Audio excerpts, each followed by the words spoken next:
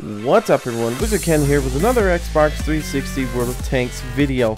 Now today is a very special video because we finally made it. We made it to the tier 10 British tank destroyer, the FV215b 183. Now I've gotten to play with this a little bit. I spent all day trying to work up for it and I finally got it.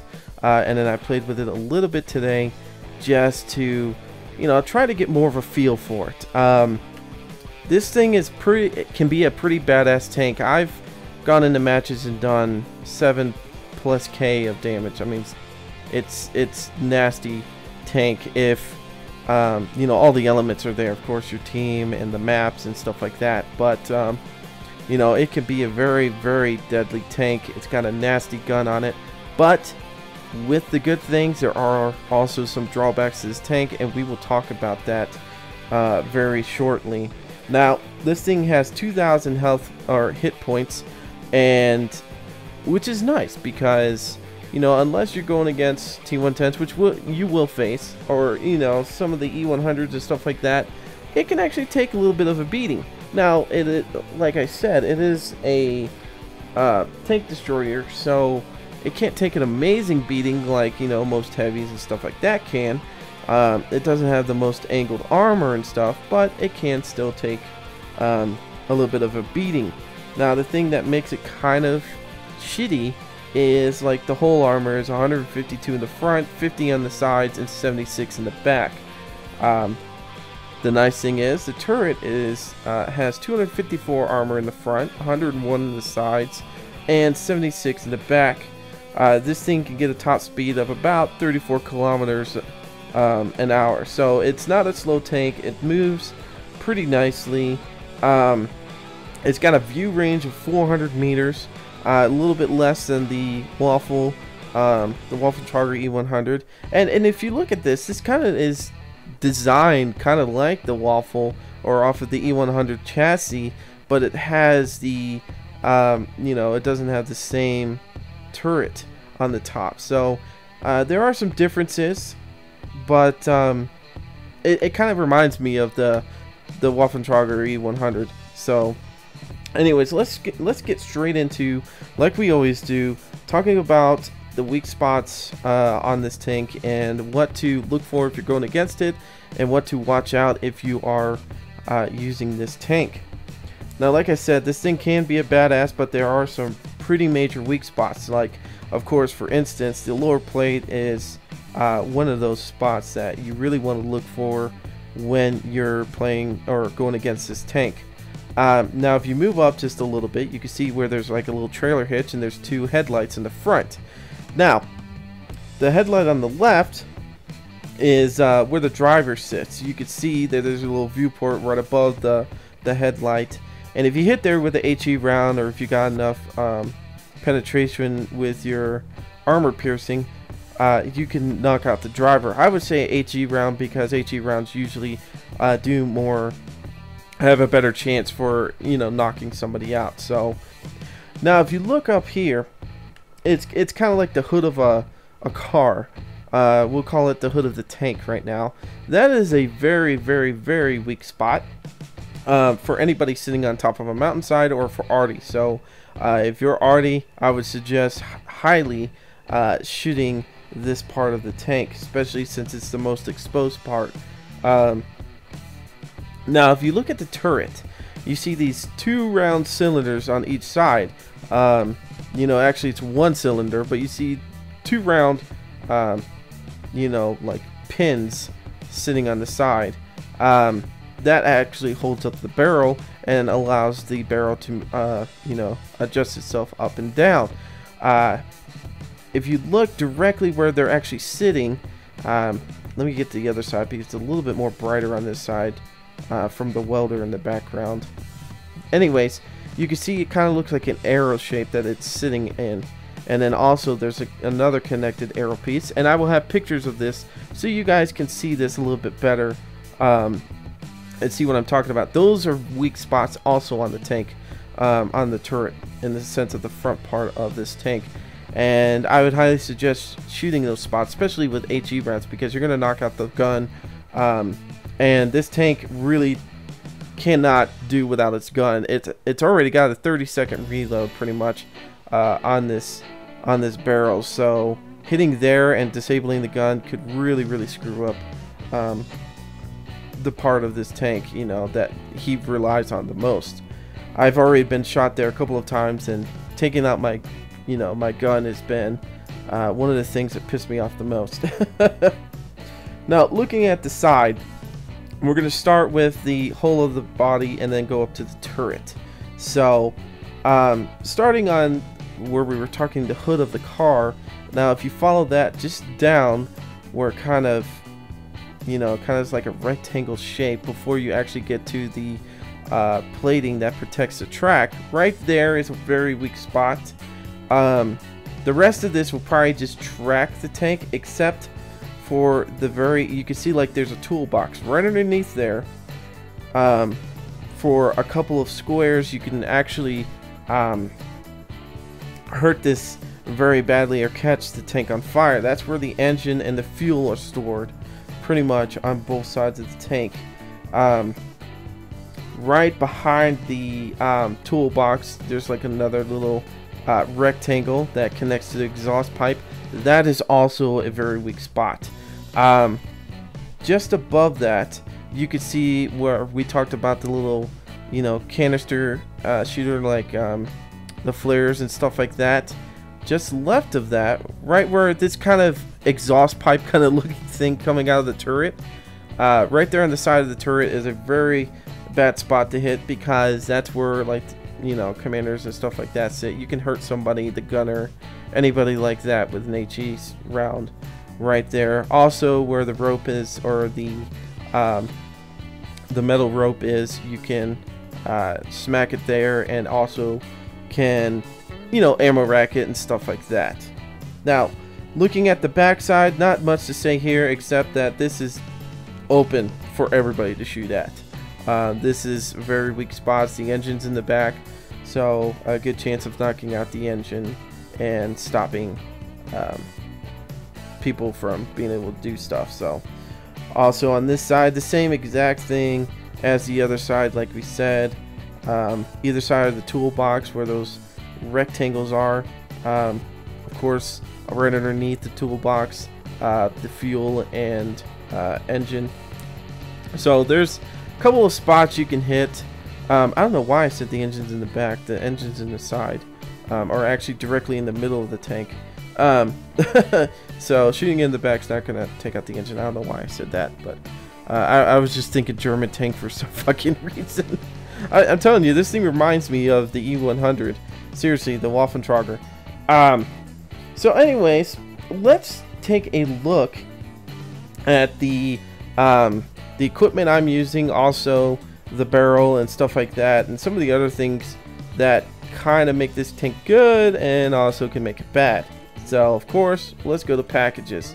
Of course, there's no packages to really unlock, but we can at least talk about the damage and stuff like that. So you can only fire 2 rounds a minute, so of course, like I said, 30 seconds, which kind of sucks. The aiming time is 3.40, and that kind of sucks compared to the Waffentrager E100. To be honest with you, on a 1-on-1 battle, the Waffle's gonna win pretty much every time. I usually takes me about 3, maybe 4 shots to take this tank out, and then I usually have either 3 or 2 rounds left over to take on another tank. So don't try to take on a Waffle E100 1-on-1. Now, if you have HE rounds, possibly you could do a one-shotter on the Waffentrager E100, but you're risking it. So unless you were covered and stuff like that, then I wouldn't do a 1-on-1. Anyways, so let's talk about the penetration. Now, if you're using the armor piercing rounds, you're going to do about 310 in the sense of penetration. Not bad. And then you're going to do anywhere between 1,150 and a little bit more than that. Now, the gold rounds, we usually don't talk about the gold rounds and the HE rounds because I usually just stay with the armor piercing, but I'm going to talk about these because it's very interesting with this tank, and how you might, you know, go about it. Now, of course, the gold rounds are going to do pretty good. That, you know, I know it says 275 pen, but we're going to discuss that a little bit more once we go look at the actually consumables and stuff like that. It does a pretty decent amount of damage too, 1,750, and these are like the minimum damage pretty much. You can do a little bit more than that. I mean, you can roll even lower than that. You can roll like only 900 damage, but basically they're saying that you could stay around 1,750. And then of course the HE rounds is only 92 pen and 1,750 on up, and we'll talk about that in the consumables. So and we've gone over the turret armor. Now the turret speed isn't bad. The main thing on this one is, like I said, the aiming time is kind of shitty on this. So, and no, you cannot, you know, do a complete 360 on this. This is kind of like you know, like the tortoise, where you have a view range left and right, but it's a pretty nice view range side to side. I can't remember the actual, you know, degrees you can go, but it's pretty much almost all the way turned sideways to the left and almost all the way turned sideways to the right. You know, basically where those slanted armors are on the left and right side, kind of where those little strap hinges are sticking out, is as far as you can turn left and right with the turret. Eventually then you'd have to move the whole tank. So crew, I don't have anything amazing on there. First of all, I'm just going for 6 cents first, and then I'll do some other things.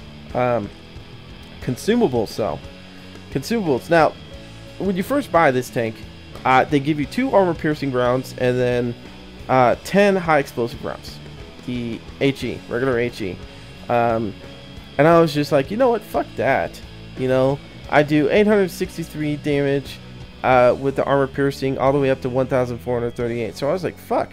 I'm going to do that because it's got better penetration, 233 to 388. Sounds good, right? Wrong. I went into a game trying to play with that, and sometimes it would work where, you know, I'm doing like 1,000 damage every hit, 800 damage, stuff like that. But it wasn't consistent because I was ricocheting here and there. You know, the way, you know, you still have a nasty bubble, even if it's zoomed in all the way, that you could miss left or right. It's not like the Waffen Target E100 where you have a limited spot where you're going to miss. Like, you've got a really good chance of hitting and stuff like that. And with a 30-second reload, that was pissing me off because I'm like, fuck, I just shot at this person. They have 30 seconds to tear my ass up, and that's what was happening.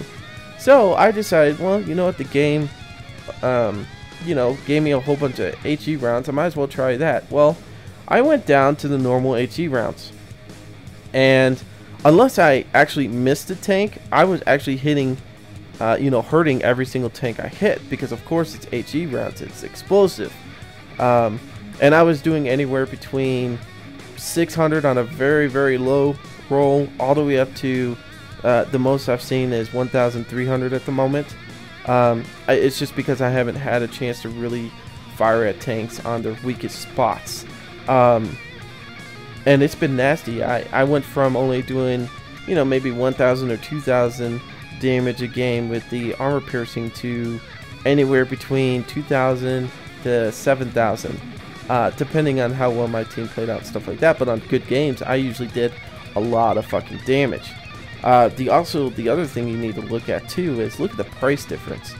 This is not a money-making tank unless you just get amazing matches. I mean, if you lose, I lose money. Even if I win, if I don't do enough damage to people, if I don't do enough in the game, I lose money. This is not a silver builder. This is just purely, you know, go out and demolish people at the cost of silver.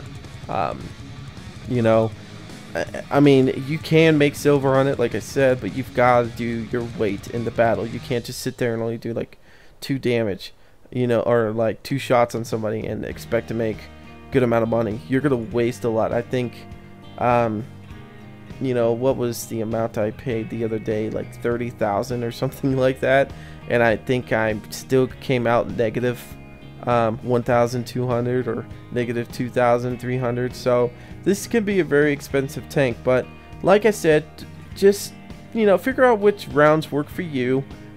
Me personally, the HE rounds work better. When on most of my tanks, the armor piercing are better. I mean, on the Waffle Trog E100, I love the armor piercing because I seem to do a lot better with that. But with the HE rounds with this one, you're guaranteed to do a pretty good amount of damage.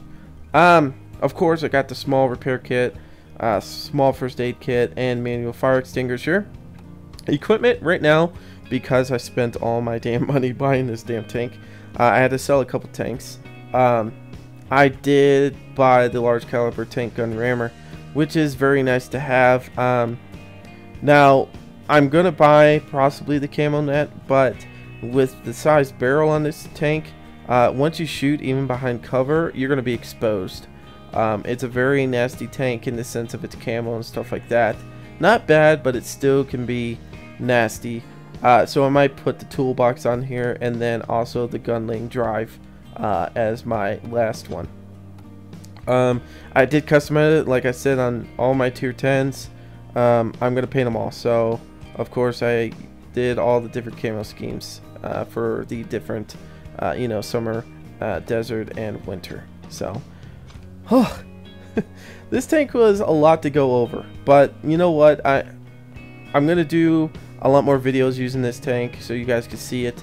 But, of course, right now, we're going to jump into a battle and just show off the tank a little bit. We're going to do another video exclusively of just this tank, just like we've done with the other ones, just so we could show off the pure power of this thing and also the pros and cons of this thing. So we might have good battles, we might have bad battles. Today has been kind of a shit day, but not terrible. So let's see what happens. Alrighty guys, we're in Arctic region, standard battle. Now this isn't a terrible map for me. I actually do like this map. I played this earlier and I got my ass kicked, but not terribly though. Now I'm going to show you guys something I learned the other day, just fucking around, because some matches I'm like, okay, I'm going to die. I'm going to try to find, you know, some secret spots that nobody really knows about. And this is actually a nice little spot because of the advantage points that I get with this. And there's not really any kind of camoing up there. There's no real bushes or trees. Now remember, trees do give you camo, but it's usually trees are only defined as camo if somebody's looking from a mountainside down to you. They're not defined as, you know, blocking somebody that's in front of you. So just remember, if you're behind a tree, it doesn't work as like regular camo, stuff like that. Now let's see if I can make it up here without Rory's help, because earlier today I was having a difficult time trying to get up here, but I think I was just not angling myself up. So memorize how I'm getting up here, guys, because there's no other way of doing this. Now this might seem, oh well, this is crappy, you're not going to be involved in the battle. Wrong. You can see where these guys are in front of me. Now they're going to spot the people coming around the corner eventually, if there's people that come around that way. And the nice thing is, once I get to my spot, oop, there's somebody. You know, we're going to stop for a second. And this, okay, he's going to go down, of course. Now, once I get to my spot, no one's going to see me until they start really pulling up this way. But if anybody comes around that corner, I'm going to be able to shoot them and then keep shooting at them. And then also, I get to cover that side. As soon as they come up that hill, down here, right here, I'm going to be able to shoot this area easily. And if they come into the middle, I could shoot down here too. So, but apparently nobody is coming around the corner. They all came the other way. There are a lot of people over there.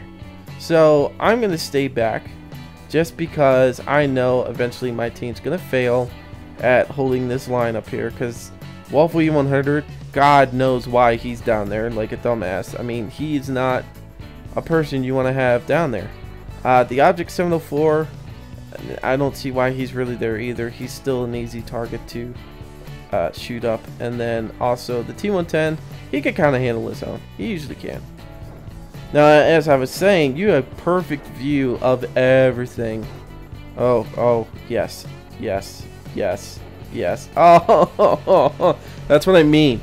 The, you know, the aiming time is terrible with this tank. Ah, I should have shot further back. That was my bad. That was a terrible try on that part, but it's okay. They should still be there by the time I reload. It looks like they're gonna stay there for a little bit.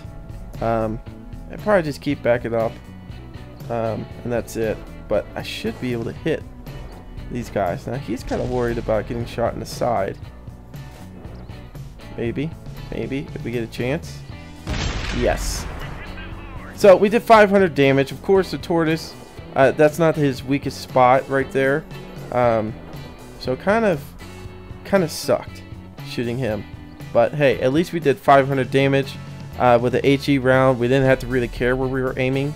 Like I said, it is nice when you can hit somebody in a really good spot like the side or something like that with this HE round, because it can devastate some people. But you know, if I was trying to use the armor piercing rounds, I wouldn't have been able to hurt them really right there. I might have, but it's no guarantee. Now we're gonna try. Oh yeah, 779. Like I said, it's not, you know, if I could have hit them with the AP, you know, armor piercing, I might have done more damage, but it's a, you know, 50-50 draw, because the guy is moving, and at least with the HE, no matter where I hit him, I have a good chance of not getting the crap out of him. Now this is what I'm talking about. This right here. Now these guys haven't seen me yet, and this is going to be great if I can hit this guy. And it's 1,203 damage. Nasty. Now I don't know if an arty helped me with that one or not, but all I gotta say is that was still a nasty hit. Now we're just gonna move out here a little bit. Now these guys have not spotted me yet. I mean, that waffle was right out there, not able to see me. Ah, is this guy gonna stay here? Boop. 778. He's almost dead. Now if I can hold this off, and hopefully people can come back and help me defend the base, we might be able to win this. This could be a very close game if we can hold this down. I'm trying to save my arty as much as possible, but they do have other arty that is going to be... Yes! Alright.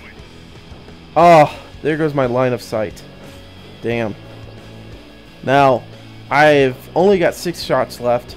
I've got to be precise. I'm surprised that guy kind of went invisible, but of course, as I'm saying that, I realize that I'm only I have 421 meters, where my line of sight is only 400. So, hello, buddy. I know.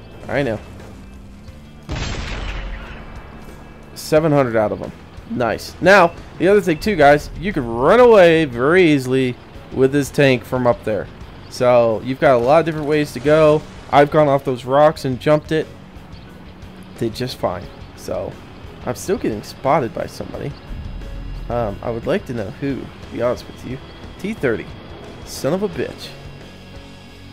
Fucking T30. You're gonna die. Just so you know. Oh, come on. Ah. You know what? I still love it because I'm still doing a lot of damage. I'm happy about what I'm doing. I have to keep moving. That's why. That's the one reason why I have to keep moving. There's too much bullshit from arty. And if I can help this guy out with this guy, awesome. And he's gonna go hide. Now, what I'm gonna... Oh, fuck. I didn't think my buddy was gone. Oh, fuck. Me. Eat shit, at least. I didn't realize my buddy got killed by arty. That sucks. Oh, the T30 didn't get me that. M53 did? I just realized that. Alrighty, guys. Well, we didn't lose money this time because we actually did a lot of damage. 5,000. I used 9 rounds. 8 of them did direct hits and 8 of them did penetration. So, yeah, I mean, not a bad round. If we would have had the other one hit, we would have been 9 for 9. Not bad at all. Like I said, it's got some benefits of the tank. but there are some bad things too. I mean, we showed on this map there's a lot of benefits to it, but you could also see too, I was getting low on ammo. Like after doing the 9 shots, you know, I only had a little bit left, so that kind of fucked me on you know, what I could do. So bear in mind when you're playing with this tank that it can be very, very unforgiving if you don't take your time to take your shots, because every bullet counts. It's just like arty. I've been in arty bat matches where I've used all my rounds up and there's only 2 tanks left, and they're usually arty, or maybe a heavy tank and an arty, and me and Bubba are sitting there like, what are we gonna do? We have no rounds left. So we have to basically just go ram somebody, hope for the best, and pretty much lose the battle because we used too many of our rounds when, you know, playing the game, and we didn't really try our best to shoot something. Now arty's a little bit harder to be more accurate, but with this tank, take your time, guys. Line up your shots. Don't do like I did and just rush the E100 shot, especially from that distance. Just take your time and do what you can. Hopefully you guys like that spot on the Arctic region that I showed you guys. It's a really, really awesome spot. I'm glad I found it. You know, try using it. Now, I don't use my heavy tanks up there, but I do use all my tank destroyers and even my arty. It just allows me a little bit more range and stuff like that, and different varieties and stuff. So anyways, guys, I'm WizardKen. Until next time, see ya.